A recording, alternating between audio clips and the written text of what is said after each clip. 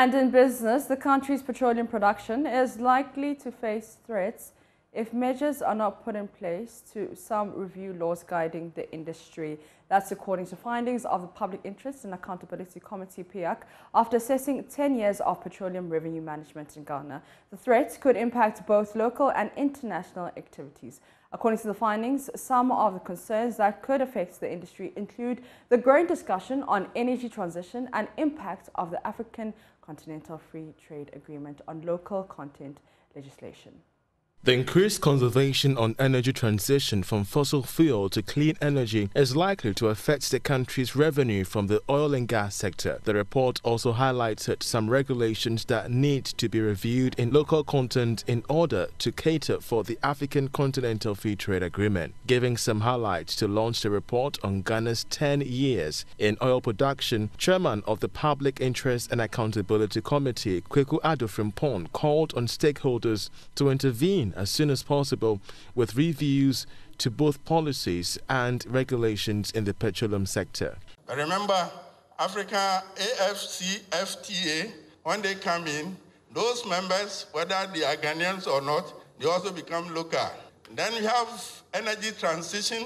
The emerging energy transition also affected the upstream petroleum industry globally, and Ghana is no exception.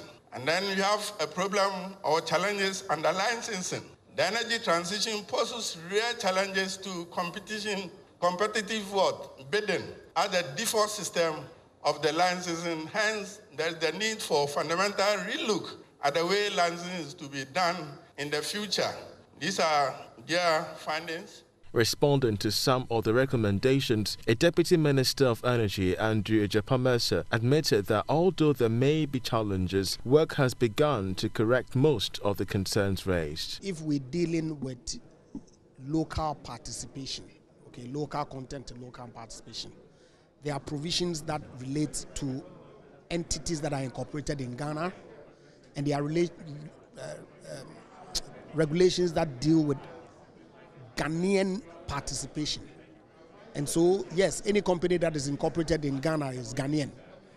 But there are provisions that deal with Ghanaian who then incorporate companies that are Ghanaian and the level of participation that those entities can.